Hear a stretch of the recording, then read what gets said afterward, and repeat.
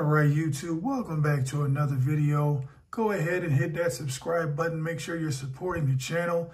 Today, I wanted to discuss getting rid of my iPad, and it now has been replaced with this Z Fold 4.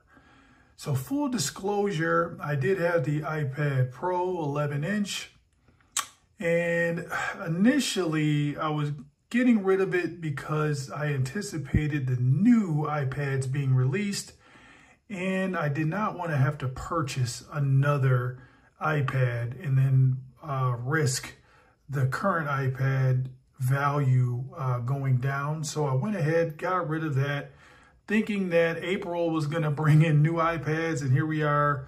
We're almost in May now and still no sign of the newer iPads.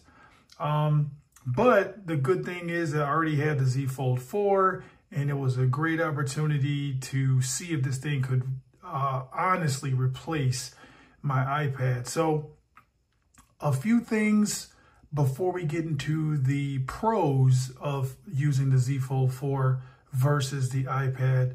Some of the things that I really enjoyed about the 11-inch iPad Pro was obviously the screen real estate. It was great when we took trips and, you know, watch movies and things like that on the cruise ship. So I really enjoyed it for that. Note-taking. The speakers were nice and full and loud.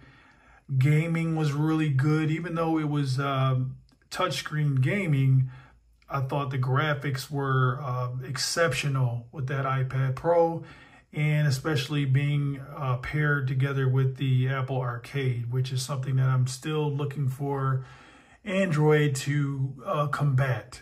So hopefully that's something in the works for Android phones to have their own kind of arcade situation, but I think the graphics chips right now are lacking, but that's a whole nother topic.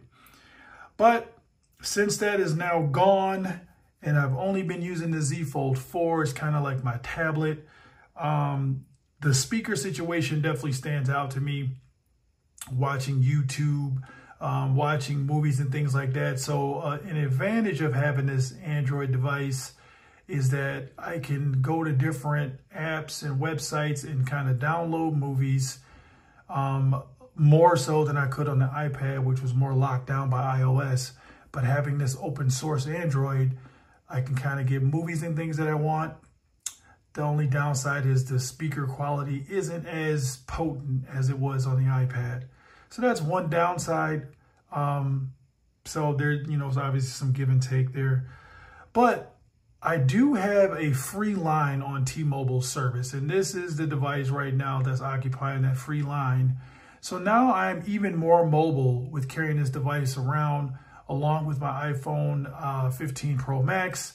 I carry this Z Fold 4. So when we take trips, like road trips and things like that, you know, I could play music through the car speakers with my iPhone, and then I am free to utilize this device. Obviously, if I'm the passenger, my wife is driving, but I use this device. I can do a lot of different things, social media. You know, I can go in and see if you guys are following yet, and you're not. So make sure you guys follow me on Instagram as well.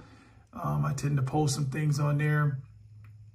But, you know, even things like shopping, the screen real estate here is really, really good, especially when you remember to turn it horizontal mode.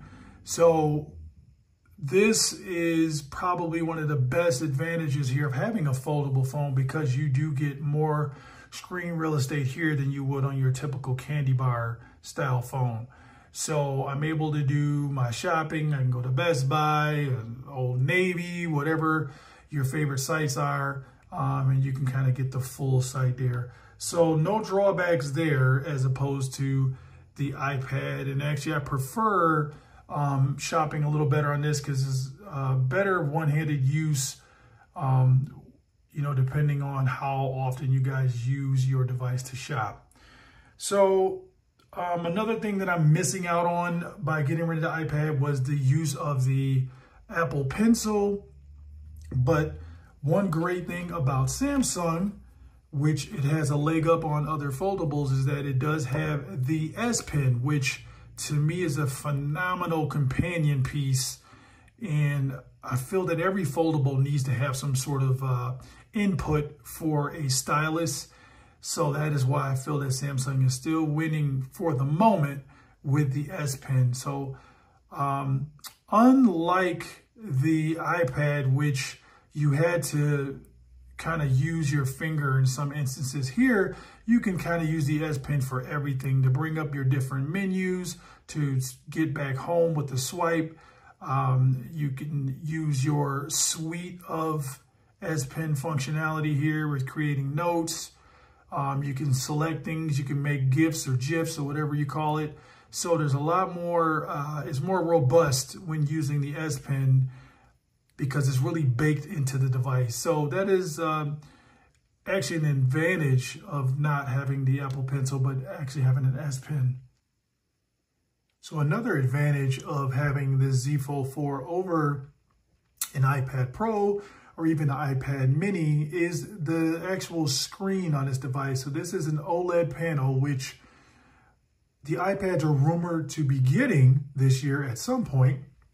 But right now, the advantage still lies here. So when you do look at your content, you can enjoy it with these fantastic color reproductions here on these screens.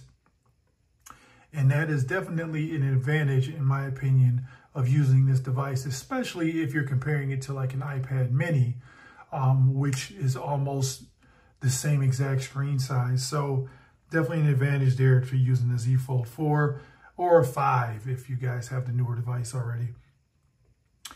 And one last thing of somewhat of an advantage, I guess, as far as gaming here, you do have your touch controls, but what you also get the option of having is some sort of add-on controller. So right now I've got the Backbone that I've been trying out, and that's going to be a whole nother video.